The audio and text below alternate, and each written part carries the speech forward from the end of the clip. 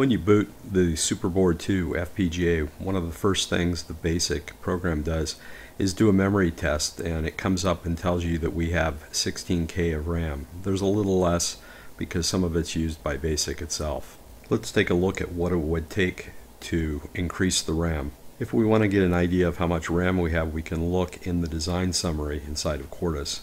The design summary shows that we're only using 77% of the memory, which sounds like we should be able to add a lot, but it's not quite the case, and let's look at why. The datasheet for the Cyclone 4 shows how much memory is available inside the part.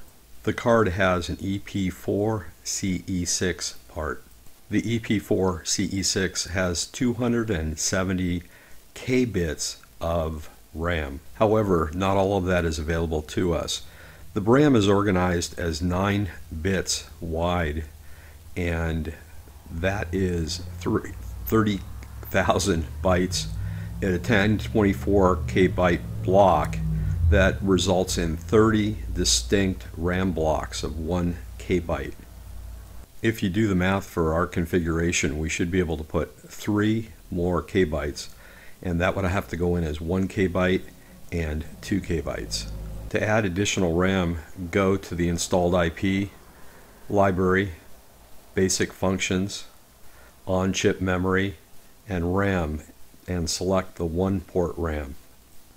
That'll launch the Mega Function Wizard. At this point, select VHDL, and you will need to create a name for that section of RAM. Name the RAM Internal RAM 1K. Next, select the drop-down for how many words of memory, and select 1K or 1024 words. It's important, if you want to run your design at speed, to deselect the Q output port. Thanks to Crazy Ape for pointing that out in my previous video when I couldn't make the FPGA CPU run at 25 MHz. That was the key that got me working. Select Next to go to the next screen after this screen. Next again.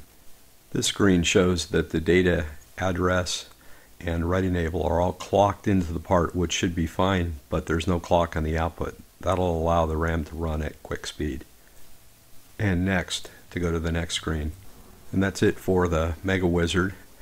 At this point, select Finish to create that. I'm only adding it to the current project. Now I store all of the cores and common elements in a common folder, so that will by nature fix it for all the places that it's used. So the part should be added to the top level entity, and it shows up, in my case, back the path where I'm keeping all those common elements as the internal RAM 1K.VHD that we just created. So we need to do all the normal stuff inside of the microprocessor VHD file. In this case, we're inserting that internal 1K RAM. The CPU address is the same as the VHD file for that RAM, and it's from bits 9 down to bit 0. So 10 bits are used for 1K. Clock gets connected up to our clock on the card, that 50 MHz clock. CPU data out is the common element that goes into all of the elements on the card.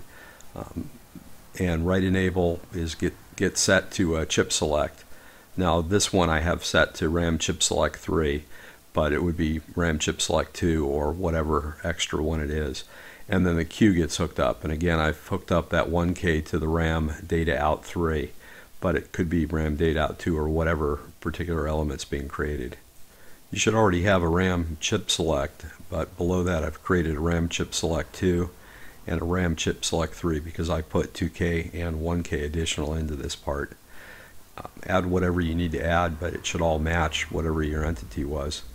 So here I'm showing the decode of the chip select for a 2K bank that I created. The 1K bank is right below it. The only difference between the size of the banks is the number of bits that the down to include and the number of bits that the comparison are to.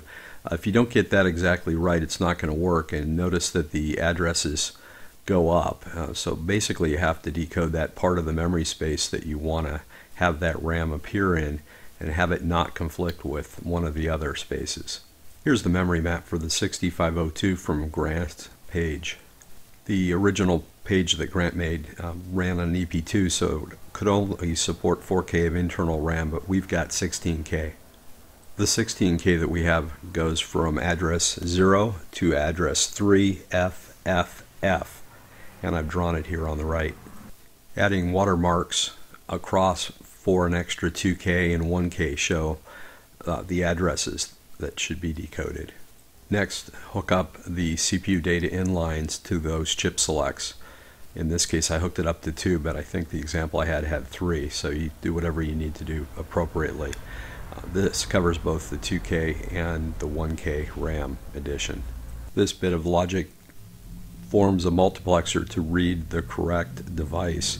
All the devices could present data, but only the one that's chip selected will present it into the CPU because it's multiplexed. We also need to add the data in, or data out and data into the CPU, but data out of the RAM to the signal list. This shows again the 2K and 1K edition. Here's a look at the RAM summary after compiling, and you can find that by drilling down in through the summary results. This shows where the memory is used on the card. 8K for the basic ROM. 16 bytes are used for the UART as a buffer. Now that's a little bit of a pain because it's using a full 1K block, because that's just the way the RAM works. You can only implement one thing in a block. There's 2K of true dual port RAM for the display. The OSI shares that display RAM between the output and what you can put into it. There's that 1K block that we've added, a 2K block, and the original 16K block, showing a total of 297 or 29,712 bytes, and the total count there of 237,696 bits. Again, those are 9-bit blocks, and you can only use 8 of those bits. So we've pretty much used up, or not pretty much, we've used up all the RAM here. There's nothing left once you've added those 1K and 2K.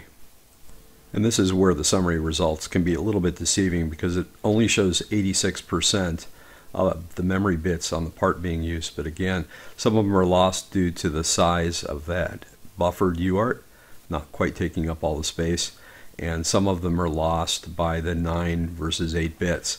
But that's not a bad utilization. That's completely full. And here's the boot up screen showing 18,687 bytes free.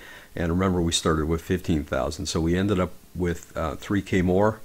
No effort really, just a few minutes of compiling and debugging to get it to work. And nice little increase. Doesn't have much effort and has a nice little result.